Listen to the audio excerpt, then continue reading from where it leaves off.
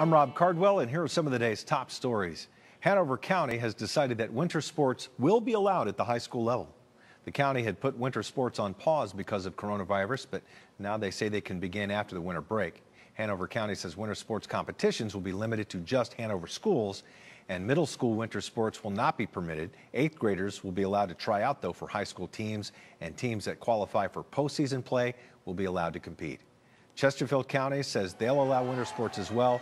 Henrico and Richmond have decided to cancel winter sports this year. A statue of Barbara Rose Johns has been chosen to replace the statue of Confederate General Robert E. Lee at the U.S. Capitol.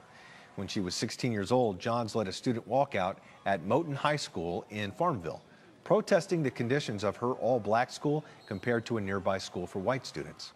That protest led to the lawsuit, resulting in the historic Brown versus Board of Education decision that declared segregation unconstitutional.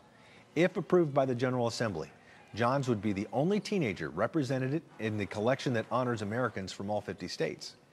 The statue of Lee and President George Washington had represented Virginia at the U.S. Capitol since 1909.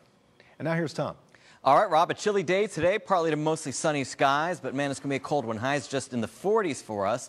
Partly cloudy to mostly sunny conditions now. Big time snow in New England. This is the system that brought about an inch of rain for us with that system yesterday through early this morning. Now it's moved out.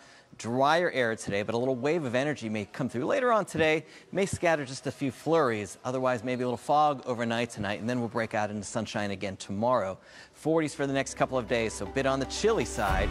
Dry Saturday, 45. Sunday, mostly cloudy skies, about 51. Some showers possible Monday, mid-50s by next Wednesday. Have a great day from CBS 6, the Weather Authority.